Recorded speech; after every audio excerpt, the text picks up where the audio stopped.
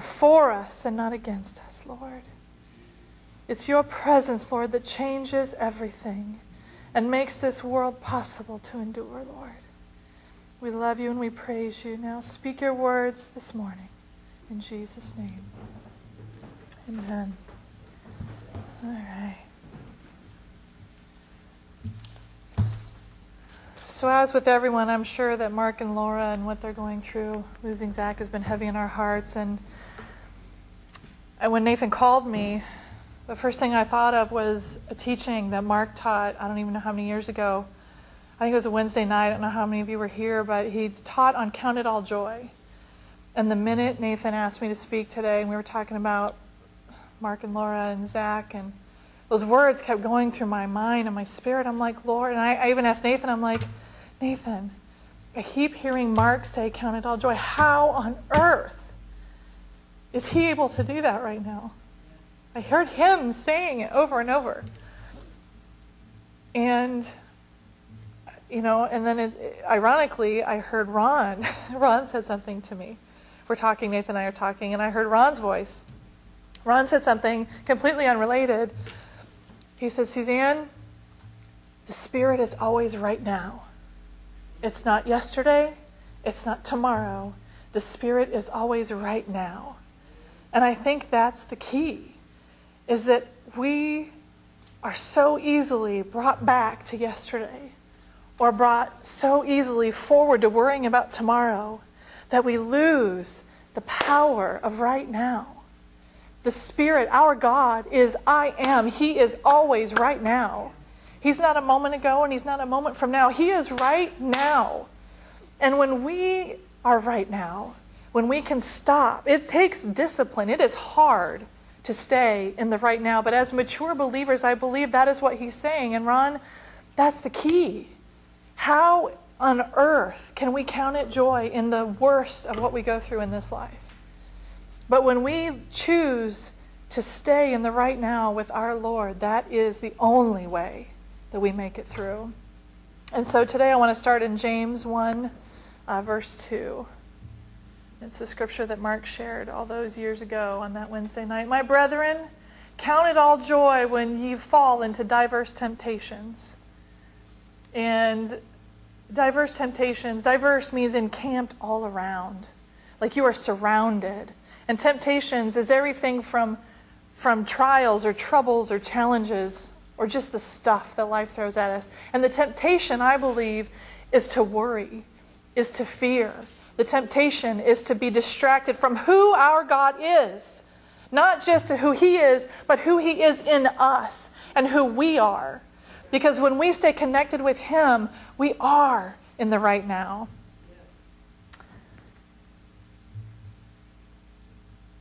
Why? Because God is right now. He is the Alpha and the Omega, the beginning and the end, and everything in between. He is omnipotent, all-powerful. He is omniscient, all-knowing, and omnipresent, always present. He is the great I am, always present and always in the present tense. And when we are present in this moment with our eyes on him, with our hearts and our eyes and our ears open to see and to hear what is the truth of eternity, then in that moment we step outside of time ourselves into eternity and into the kingdom of God. And that is where the power of the Spirit lies. Isaiah 43, verses 18 and 19. Remember ye not the former things, neither consider the things of old. Behold, I will do a new thing. Now it shall spring forth. Shall ye not know it? I will even make a way in the wilderness and rivers in the desert. 2 Corinthians 5:17. That was his promise to bring Jesus, who made us a new way. The Lord gave us a promise all those years ago through the prophet Isaiah saying, I'm going to do something new, and it's going to be wonderful, and it's going to make a way where there seems to be none. And then as believers, therefore if any man be in Christ, he is a new creature. The old things are passed away. Behold, all things are become new. Not becoming, not became. Every moment that we are in Christ is right now new. right now. New. New has no sickness. New has no disease. New has no fear. New has no tarnish. New is new. New is perfect. When it's new, it is perfect as it was ever created to be. In Galatians 2:20, and this verse is one of my life verses, and I feel like in this mindset, in this perspective, I feel like it just takes on a whole new meaning. I am crucified with Christ. Nevertheless, I live, yet not I, but Christ liveth in me. And the life which I now live in the flesh, I live by the faith of the Son of God who loved me and gave himself for me. How can I be walking around and say, it's not me, but it's Christ who lives in me? Because when I live in the moment right now, there is no difference between Christ and me. We are one. We are one in the moment. When I have my heart and my mind and my spirit connected, and I'm in the present moment, I am no longer living, but Jesus Christ lives and walks and moves and has his being in me. His hands are my hands. His feet are my feet. His words are my words. And that is where the power of the Spirit lies. Ephesians chapter 2, verses 4 through 7. But God, who is rich in mercy, for his great love with where he loved us, even when we were dead in sins, hath quickened us together with Christ. By grace ye are saved. And hath raised us up together, and made us sit, again, present tense. We're sit, not sat, not sitting. We're sit together in heavenly places in Christ Jesus. That in the ages to come, he might show the exceeding riches of his grace in his kindness towards us through Jesus Christ. There is exceeding riches in sitting at the right hand where we are right now. It sounds so simple. It's almost cliche. We hear it all the time. There's a whole movement and the whole yoga meditation movement right now. Be present. Live in the now. These are phrases that I hear all the time, even at work, and I'm not even joking about this. I went through a leadership development class where they hired a grounding expert to teach us at the beginning of every leadership development training we went through to how to be present. It was literally 10 minutes. They hired someone's job, someone's profession is to teach people how to live in the moment and be present. And we went through 10 minutes of focused breathing, controlling, disciplining our minds. And it was ironic because I was like, a lot of people felt uncomfortable. I'm like, this is like prayer. This is like meditation. Like as Christians, it wasn't something new, but to do it in a work setting was very bizarre. But the world is figuring out where the power is. The power is in right now. And I was like, I guess I'm a grounding expert. I guess as Christians, we're grounding experts because we know how to live in the present. And so, it wasn't much different from biblical meditation. It was the same as being quiet in the Lord's presence or focusing on that one scripture or that one aspect of God that just has your attention and your heart in that moment. But in this world, if we don't carve out time, if we don't set aside that quiet time Timmy talked about this morning, if you don't purposely and intentionally make time out of our busy lives, it's difficult to just in the moment, right? When you're in the moment, it takes discipline. It takes focus and it takes intention, but it is the most powerful tool that we have to keep us in the present and in the now. And what it does is it's almost like it builds that connectivity, that pathway for your whole day. And it's almost like, I always feel like it just lays the bricks that you're going to walk on for the day, right? It lays it out. Whatever the thought is, whatever the scripture is, you're going to meet someone that needs to hear it. You're going to talk to someone where it's going to come up in conversation. And have you ever noticed that when you're really present with the Lord, whether in worship or in prayer or in quiet meditation, that in those moments when you are living in the right now, there's no worry, there's no guilt, there's no pain, there's no sickness, there's no thought of lack, there's no troubles. There's just peace and love and joy in the Holy Ghost. And that is because in those moments we step outside of this world, we step outside of time into the kingdom of God where none of those things exist. The kingdom of God is always right now. The kingdom of God is not yesterday. The kingdom of God is not tomorrow. It's just right now and now and now, and it's always now. And with abiding in the Spirit in the now comes all of the gifts and the fruits of the Spirit. Galatians 5:22 and 23. I helped Michael out today. I loaded all the scriptures ahead of time, so I'll be going a little faster. But Galatians 5:22 through 23. But the fruit of the Spirit is love, joy, peace, long-suffering, gentleness, goodness, faith, meekness, temperance. Against such there is no law. The fruit of the Spirit is, right? Everything. I've never noticed this before, but everything when God is talking to us is present tense. All of the scriptures are written in present tense when they're speaking to us about the Spirit. Galatians 5:25. Galatians 5:25. And if we live in the Spirit, let us also walk in the Spirit. Okay, so it's two different things, right? Walking is carrying it with me. Living in it is easy, right? I can go and plunk down and I can have a consciousness, but to walk and do the things throughout the day and to still walk in the Spirit, that's the trouble. That's where the mature believer has to focus. I can live in the Spirit, but when I get in the world, how do I walk in the Spirit, right? It's different. And has anyone seen the movie National Treasure, where they find that map and then they get those glasses and they flip, there's like all these different lenses and they flip the lenses, and every time they flip a lens, they can see a new part of the map. It's like holographs and it's this fancy map, you know. I feel like stepping out of the old and into the new or into the now, right? Now is always new. New and now are exactly the same thing.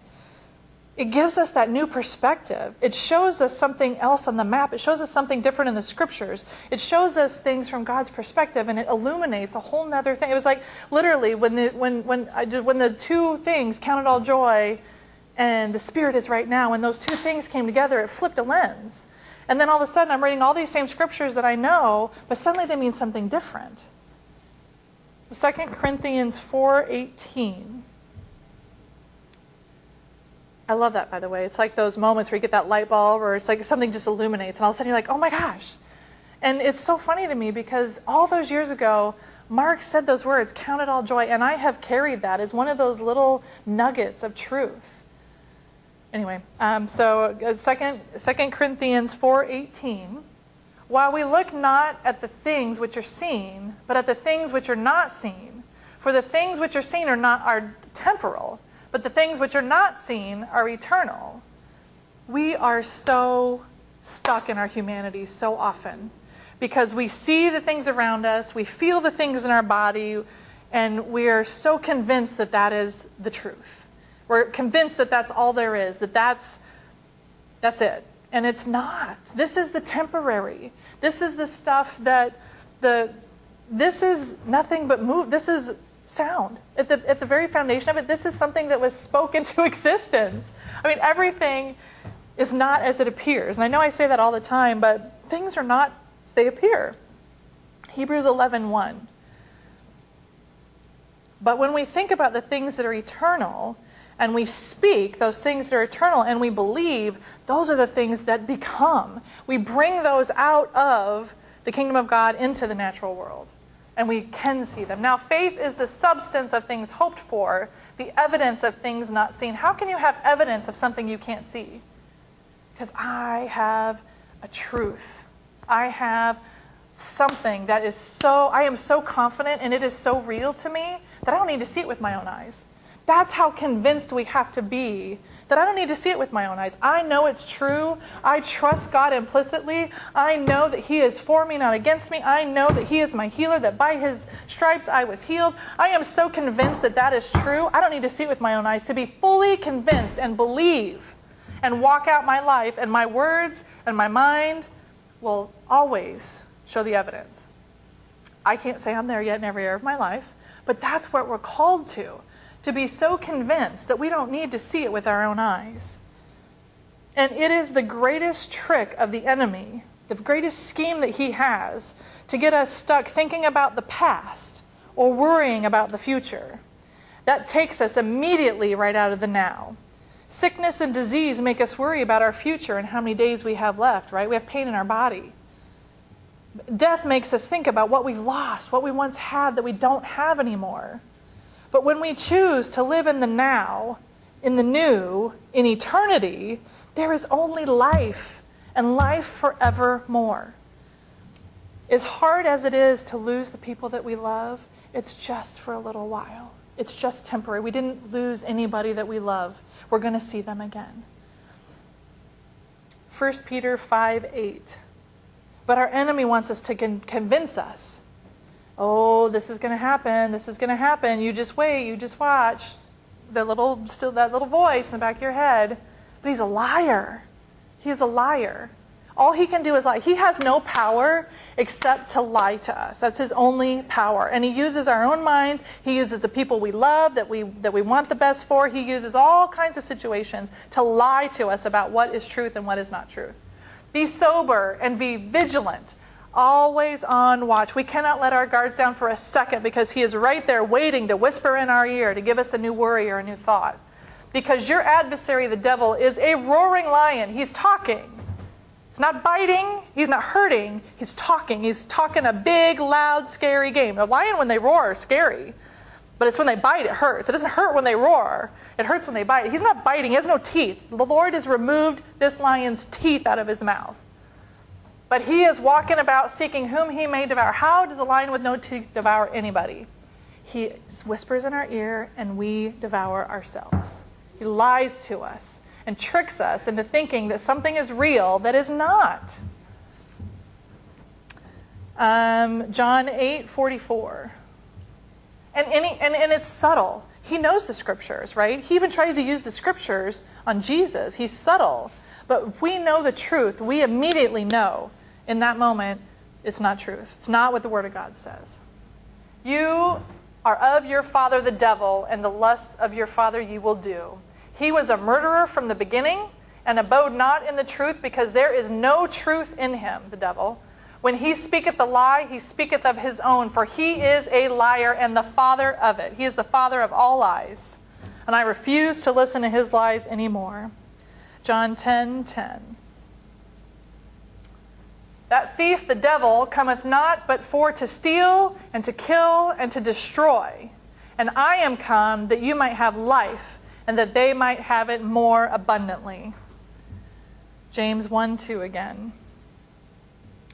So when we are encamped all around, coronavirus, accidents happening, people we love tragically dying, suddenly losing our youth, when these things happen, when we're encamped all around, the temptation is to worry, to say, oh, what if this happens? Oh, this, oh, that. To speak our worries, not to speak the truth of God. And I like the Passion Translation is one of my favorite new translations. And Passion translates first James 1:2 like this. Well, it's actually 2-4. My fellow believers, when it seems as though you are facing nothing but difficulties, see it as an invaluable opportunity to experience the greatest joy that you can. For you know that when your faith is tested, it stirs up power within you to endure all things. And then, as your endurance grows even stronger, it will release perfection into every part of your being until there is nothing missing and nothing lacking. I don't ever pray for patience. I learned very early as a Christian that when you pray for patience, you get trials. Because it's the difficulties that teach us patience. Because we don't always see everything change the moment we want to see it. When you're enduring it, it's hard. That's the hardest time, right? But there is a place in the Spirit where this whole world really loses its pull. It loses its ability to pull us out of our position seated at the right hand. We must remember and not be surprised that in this world we will have tribulations. They come. But we are told to be of good cheer, for Jesus has overcome the world in John 16:33. These things I have spoken unto you, that in me you might have peace. In the world you shall have tribulation, but be of good cheer, I have overcome the world. We must remember that we are never alone. we have to remember that things are not as they appear in the world around us. What we see is temporary, but God is eternal. He will never leave you and he will never forsake you. God is for us, and who can stand against us? And Elijah, I think, had the best example of this. My favorite story of things not as they appear. It's from, Elisha, not Elijah. 2 Kings 6:15 through 17. Elisha is on like a mountain, like a hill, and his servant is freaking out because all they see is the enemy all around them. But God opened his eyes to show him what was really happening. And when the servant of the man of God was risen early and gone forth, behold, an host compassed the city both with horses and chariots. And his servant said unto him, Alas, my master, how shall we do? What are we going to do? And Elisha answered, Fear not, for they that be with us are more than they that be with our enemy, with them. 17? Oh, did I not say 17? Sorry.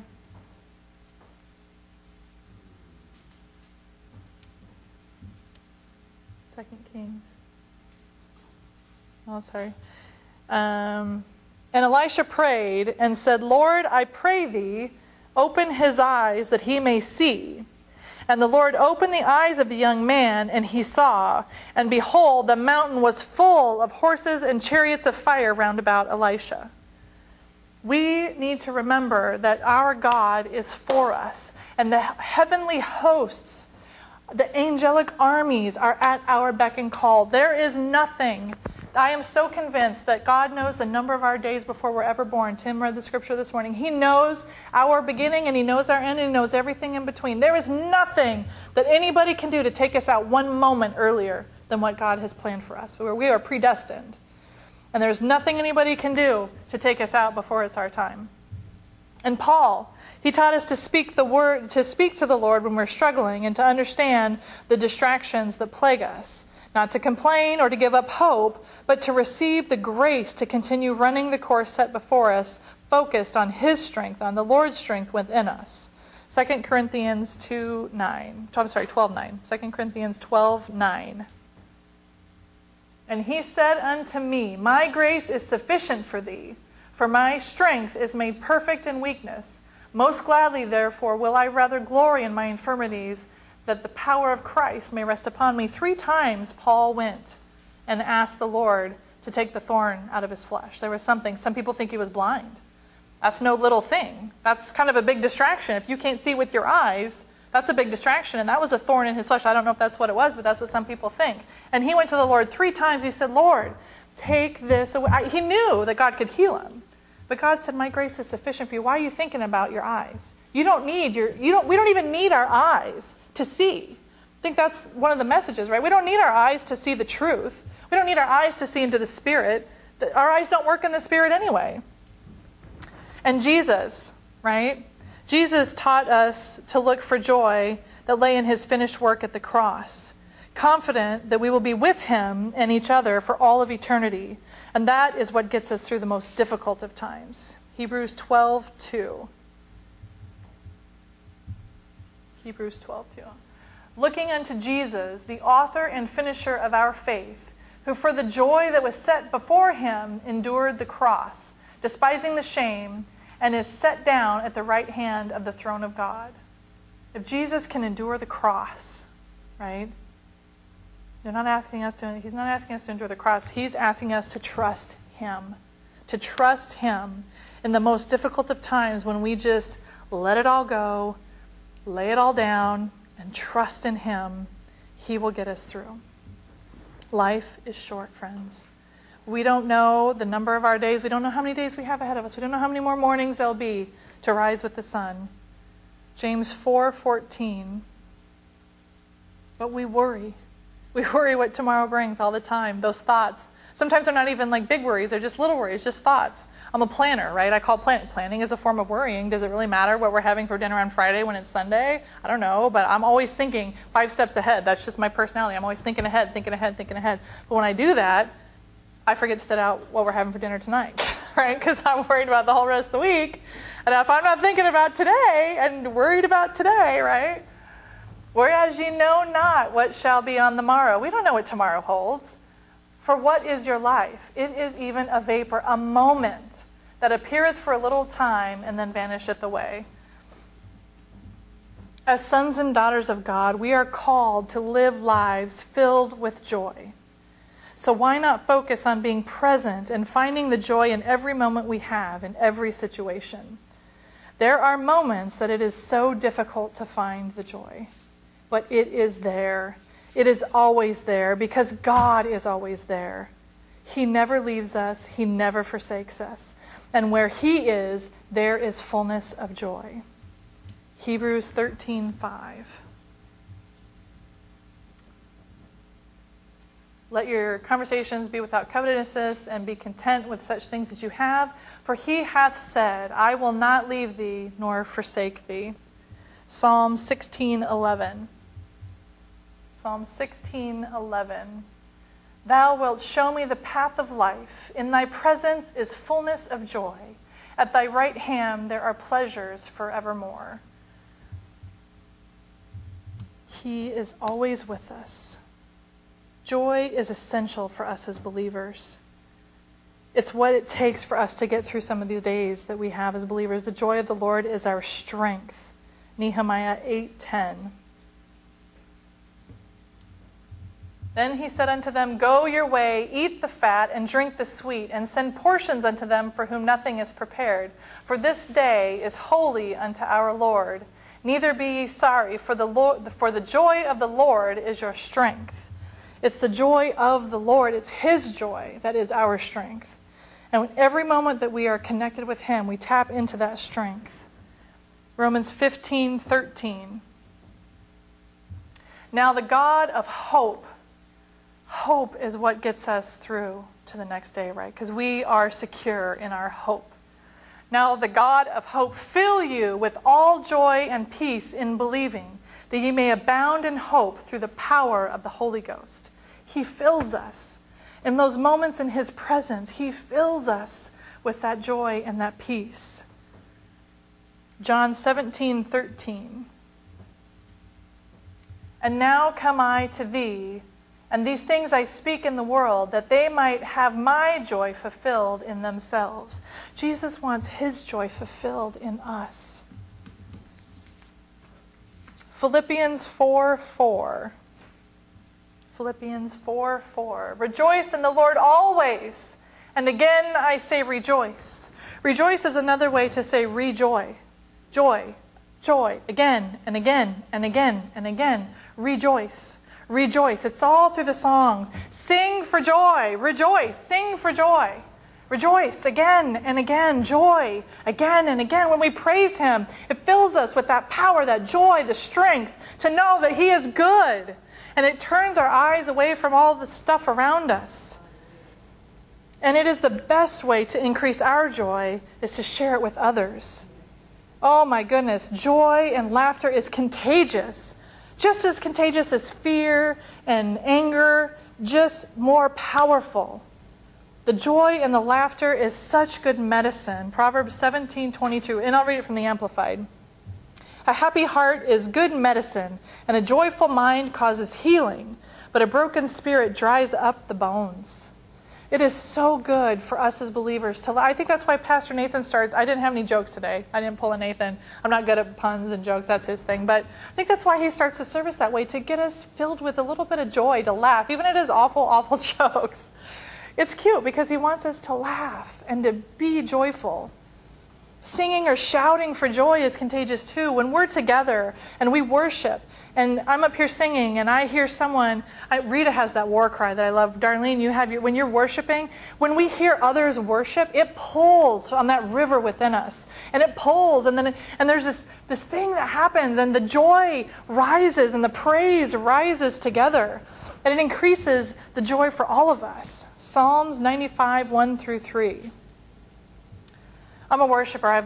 That's like the first thing that I realized. We were down in Warrenton, Missouri at that little church, and I was like, I want to praise. It was the first time I was going to lift my hands in a worship service. I'd been to some churches, and I'd kind of just been watching and checking it out. And I remember we were going, and I'm going to lift my hands, and I was so excited to lift my hands, and there's nothing that can come close that this world has to offer. Sorry, honey, I love my husband, but it's not the same.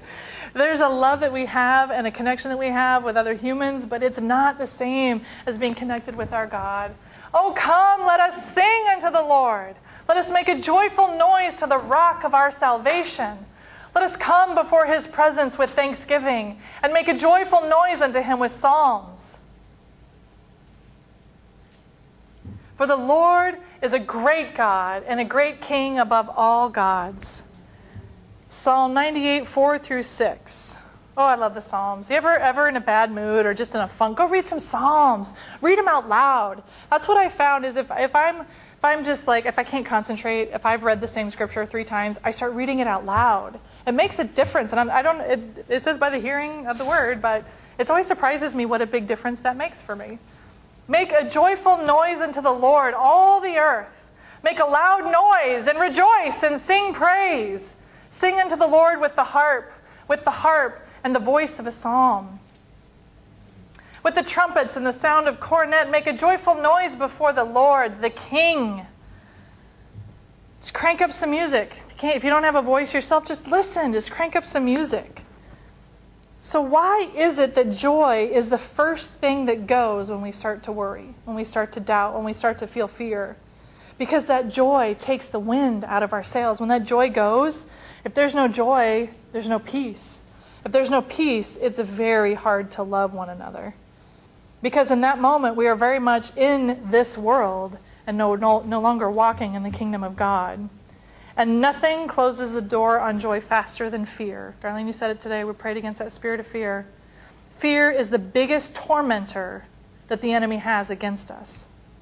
Deuteronomy 31:8.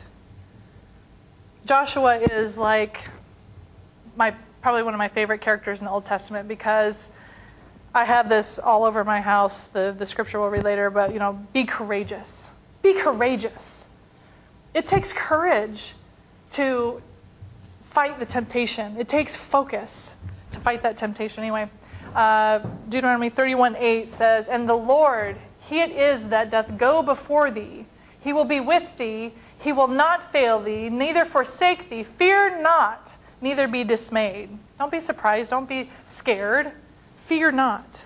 Isaiah 41:10. How many times does the Bible tell us to fear not? That might be one of the things that Jesus said the most, I think. Fear not. Fear not, for I am with you. Be not dismayed. Don't be scared. For I am your God. I will strengthen you. Yea, I will help you. I will uphold you with the right hand of my righteousness. And another translation says, "Do not yield to fear, for I am always near. Never turn your gaze from me, for I am your faithful God. I will infuse you with my strength and help you in every situation. I will hold you firmly with my victorious right hand." I love that. And in those moments when fear starts to try to enter into our hearts and our minds, our very first instinct needs to be to run to the Lord and run into his presence. 1 Chronicles 16:27, this is out of the Amplified, Michael, you don't have that one. "Splendor and majesty are found in his presence. Strength and joy are found in his place, in his sanctuary." Where is his sanctuary? We are his sanctuary. 1 Peter 5:7. "Casting all of your care upon him, for he careth for you." We carry so much that we were never intended to carry.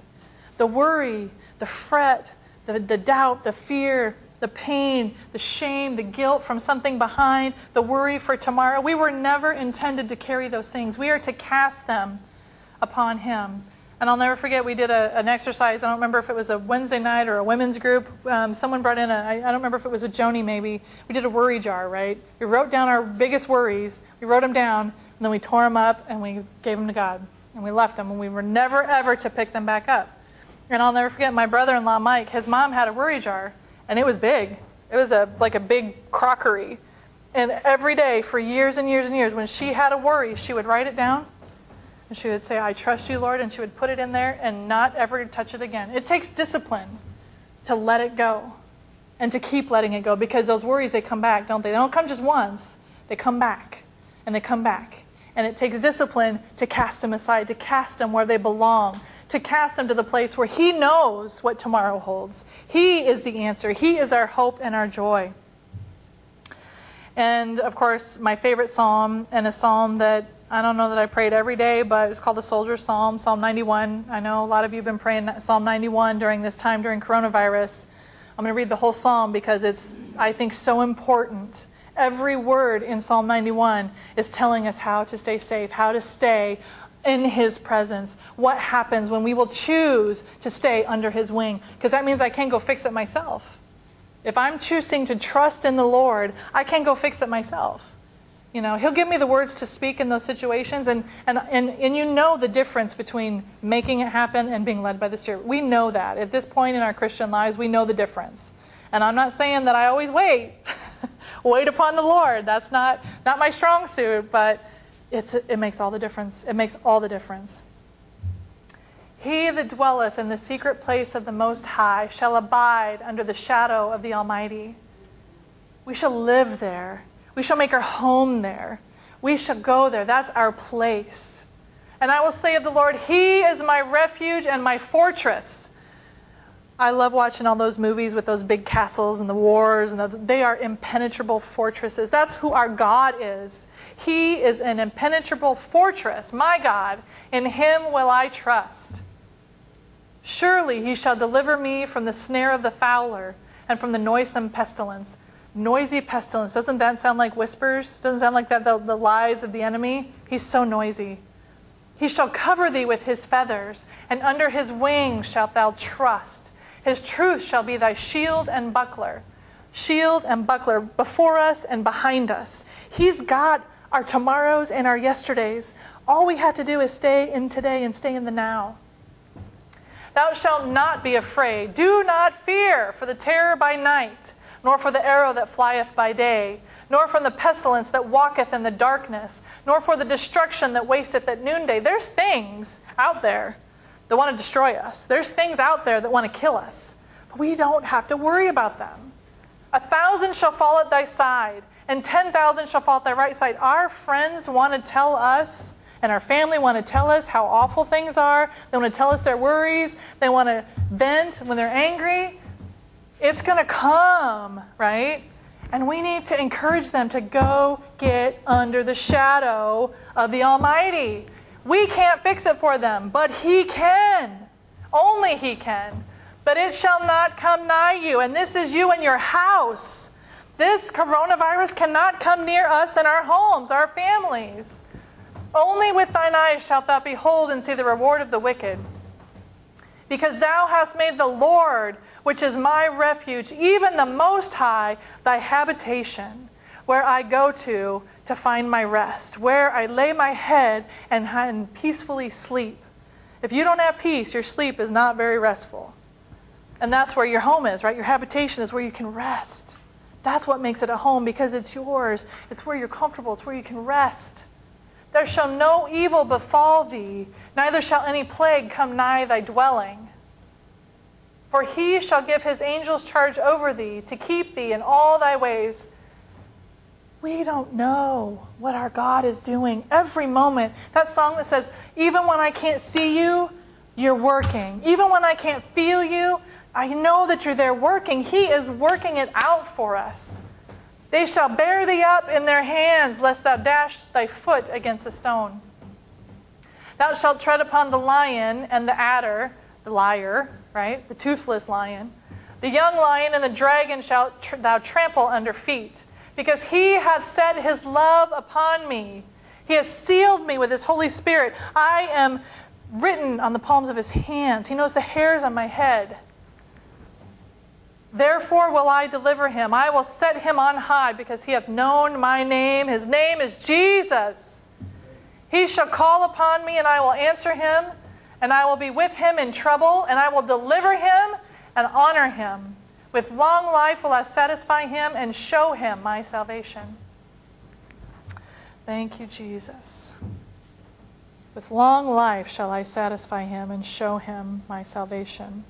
Friends, when we choose to make the Lord our habitation and our dwelling place, That is the only way we're going to be able to resist the pull of this world. The pull of yesterday and the pull of tomorrow. Do you know what he did? Can you believe what he did? Can you believe this happened and that happened? And this person said this and this person did that. And we want to fix it, right? We want to fix it. We want to make it better. We pray. We trust that the Lord will give everybody wisdom and encourage people to pray.